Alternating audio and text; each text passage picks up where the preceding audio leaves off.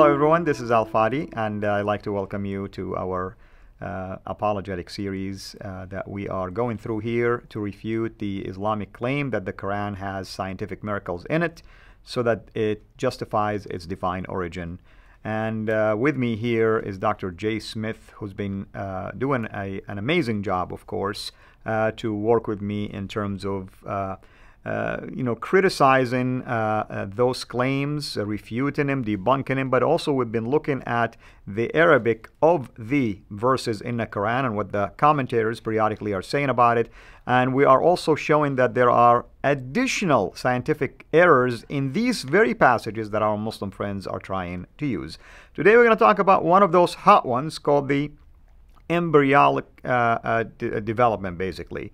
So basically it's embryology right now. We're dealing with that kind of topics in the Quran, and our Muslim friends use this a lot, by the way, to try to show that somehow God, through an illiterate prophet 14 centuries ago, described the stages the embryo will go through. And how did he know this, since he wasn't a physician or a doctor or anything like that? And with that said, I'm going to turn it over to you, Dr. Smith, to analyze this argument. Okay, this is you're right, this is one of their biggest ones. This is the one that Morris Bukai spent so much time trying to underline, and many have run with it. You will find this come up in chat shows, you'll find this come up on the internet, you will certainly see this when you're on the ground and you talk to Muslims. This is probably the first one they always bring up, so we're keeping it to last. That's why we are ending with this one as far as time proves. And to understand this, you need to go to Surah 23. In chapter 23, verse 13 and 14. Let me go ahead and read it, and I'm going to I'll ask you then to define these words as we go through it. Thereafter, we made him as a nutfa in a safe lodging. So, what is nutfa as far as you're concerned? And that's the sperm, Okay, so there's a sperm. That's right. All right, that's observable, right? Yeah. If you're a male, it's quite observable, okay? And I think even some commentators have said both male and female, basically sperm. I mean, they kind of invented a new idea. Okay, all right, let's continue on. Verse 14. Then we made the nutfa, which is a sperm, into a clot, which would be the alaka. Okay? That's right. And what does alaka mean to you? It will be a blood clot, And by the way, here, I just want to say something, and you can elaborate later. When you say blood clot, we're talking about a dead tissue, dead stuff, not something that is live. So something that you would see in a miscarriage. Right. Do miscarriages happen all the time? No. No, they don't, but they do happen. They do happen. All over the world, we've had miscarriages. Right. I mean, you mean like, do they happen? Yes, periodically, absolutely. I meant like I thought you saying every time there is a... It's quite normal to have a miscarriage. They're very normal, is what I meant. I should have said that. They happen all over the world all the time. So this is something you could observe. And have you ever seen a miscarriage? Have you seen, or you probably haven't seen, but have you seen a picture of a miscarriage? I've seen. Do they not look like clotted blood? They do. Exactly the very thing that's here. So alaka would be something that's quite observable. Right. And it happens all over the world. It's happened in my own family, and I haven't had it with my wife and I, but we've had cousins who have had miscarriages. I have been with people who are going through miscarriages. I have seen with my own eyes a result of a miscarriage, and it's exactly what I would assume alaka is. Okay? So that's not a miracle, again, all right? That's right. That's not a miracle. And then it goes on, and these we made the clot. So it's even saying clot here. We made this clot, this alaka, into a nutfa or mudga. Sorry, mudga. That's right.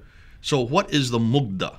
Mudga is here, it means like a lump of meat. I mean, it's like, here's what happened. When I chew on meat, you use the word madaga. You're chewing, So it does look like something that you can chew on. It's meat, basic piece of meat that is dangling maybe, or something, an outgrowth or some of that nature. It looks like muscle mass, So it's quite observable. Exactly.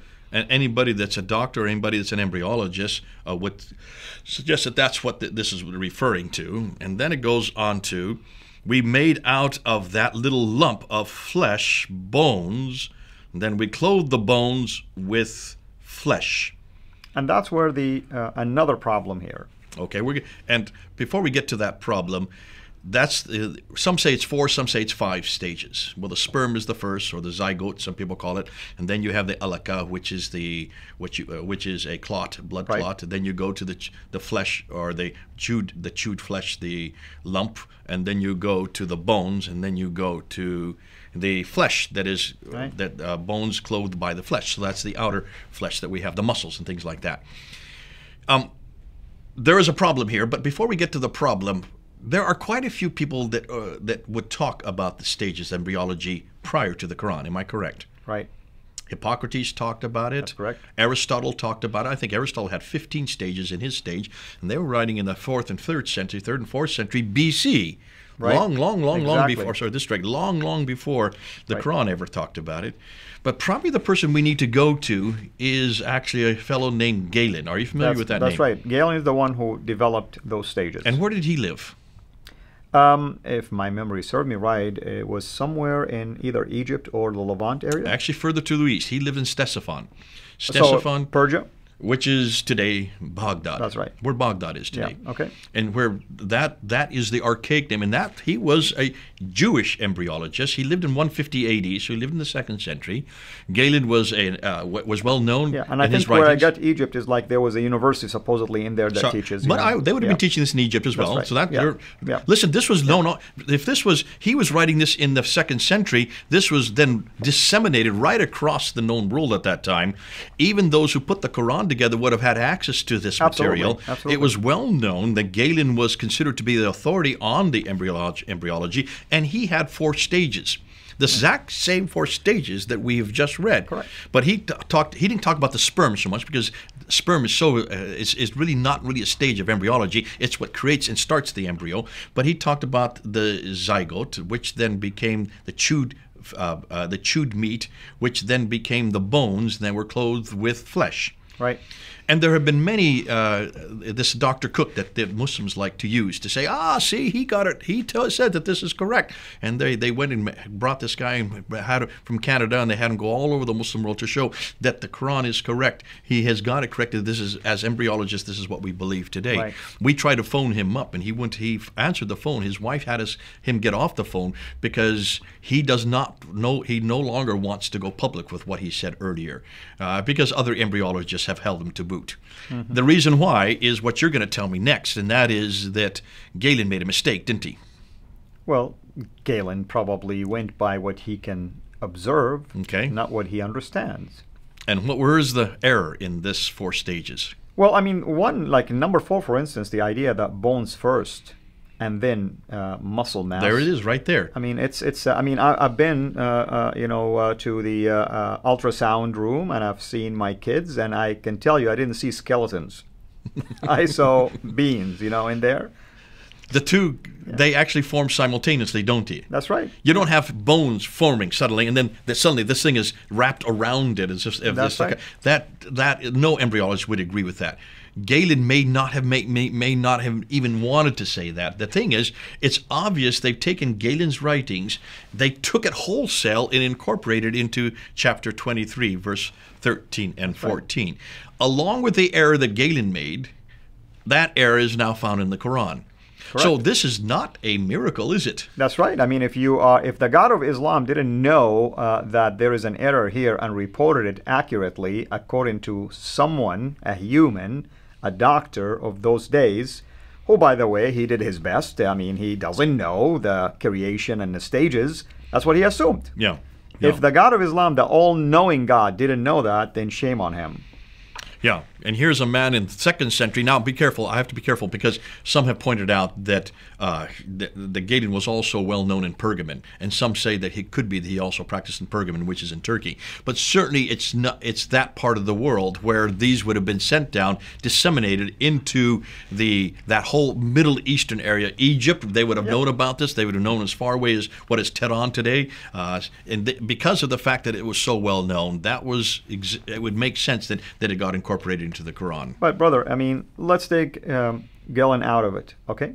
Let's take Aristotle and anyone out of it. Yeah. Just today, modern science have shut this claim down. Just today. don't our Muslim friend jump all over today's discoveries to tell us? Yeah. Well, today, science discovered that this is wrong. That's right. So what do we do with that? Well, I would like to ask a Muslim, what are they going to do with that? Because if God, who creates everything, if God really is the creator, don't you think he would have known how an embryo forms? Wouldn't he have known that one does not precede the other? The fact that it was observed by Galen or others is superfluous. You're right. Because what the real question is, we've got a problem. This God would not make an error like that if he was a real God. Absolutely. And that's why I always make sure that Allah has a God with a small g. Amen. No God that I know, not the God of this book, would make that kind of error. Amen, brother. Okay, Amen. Terrific stuff. Thanks for bringing me on for this. Well, hopefully you guys are enjoying this. As you can see, we are doing our best here to try to be as professionally as possible in critiquing these things, supported by evidence. We're not just being emotional in our argument, by the way. We're trying to be scientific, if you wish, when it comes to those arguments. So hopefully you can benefit from these tools, use them in your own ministry. And if you're a Muslim, please reach out to us with your comments and your observations. Until we meet again, may the Lord bless you all richly. Thanks for watching. Make sure to like and subscribe. Also, hit the bell so that you don't miss future videos. And please consider becoming a patron at patreon.com/CIRA International. And together we can introduce Muslims to the gospel of Jesus Christ.